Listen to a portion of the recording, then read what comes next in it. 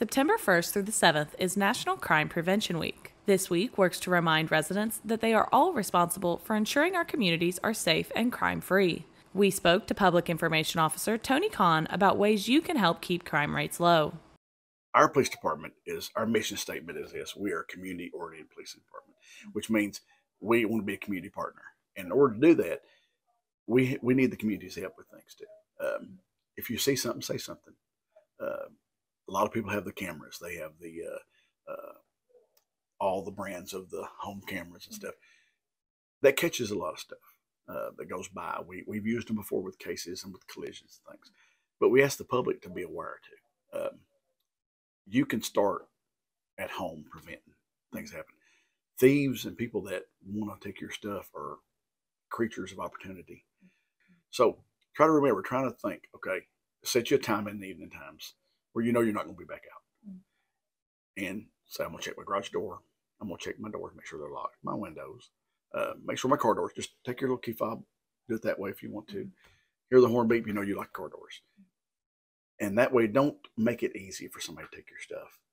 At Appalachian Wireless, we have the best service and the best deals right now. Save up to $500 on iPhone 13s and 14s, all models, all gigabytes with trade-in. Maybe go for an iPhone 12 for a penny with a 2-year contract. We're not leaving out Samsung. Save up to $350 on select Samsung devices, including the S23. It's a win-win this month at Appalachian Wireless. The service, the savings. Y'all got to jump on this deal right now. At Appalachian Wireless, we get you because we are you. We are Appalachian Wireless. See AppalachianWireless.com for terms.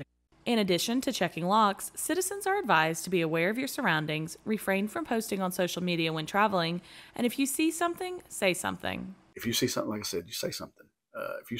If somebody's in your neighborhood at 2 o'clock in the morning and you don't recognize who it is, and they're walking with dark clothing on, they're walking around, probably no good. Probably no good. Call 911. Call the local police department, sheriff's office, Kentucky State Police. Suspicious activity.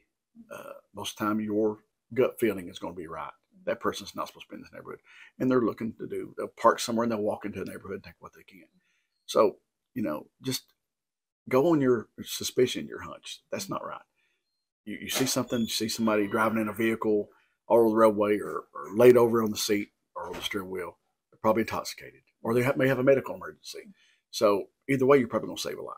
Reporting for Mountaintop News, I'm Brianna Robinson.